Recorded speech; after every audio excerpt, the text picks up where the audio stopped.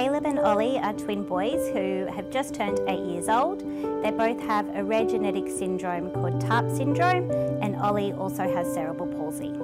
Caleb has a vision impairment. He sees about 30 centimetres clearly in front of him without his glasses, and he also uses hearing aids.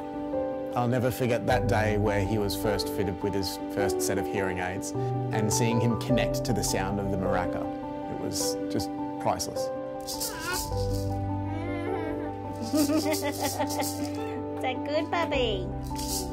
Caleb and Ollie are both non-verbal, and the main focus that we'd like for Ollie and Caleb is for them to have independence, a way to communicate not just only with us but other people, and then be able to socialise with others as well. That's really important for us.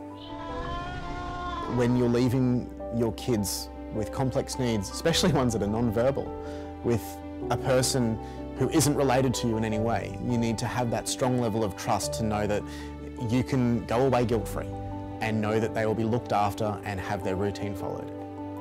Our job as parents is to build a community for Ollie and Caleb of family, friends, support workers, therapists, medical practitioners, people who know Ollie and Caleb, have their best interests at heart, and will do anything to build them up. The people we surround ourselves with are ones that we actively know are working to try and better our kids and develop them to be amazing humans. Ollie and Caleb attend a special school. The teachers and all the staff there are just amazing. We use many ways to communicate with Caleb, and that includes a high contrast pod. We use our voice and verbal communication because he has hearing aids. I also wear a Roger system, and we have different technologies like a talking timetable and an iPad. You've got more to say.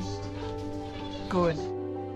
We would love to see Caleb and Ollie walk away with a robust communication system so they can get their messages to anyone they want, when they want, and have their needs met.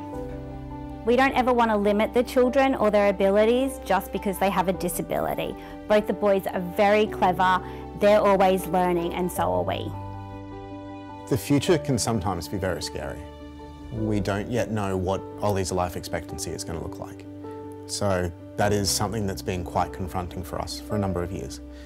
Whatever that turns out to be, we will make sure that both of these boys are given every opportunity to be incredible kids, incredible humans, and be as independent as possible.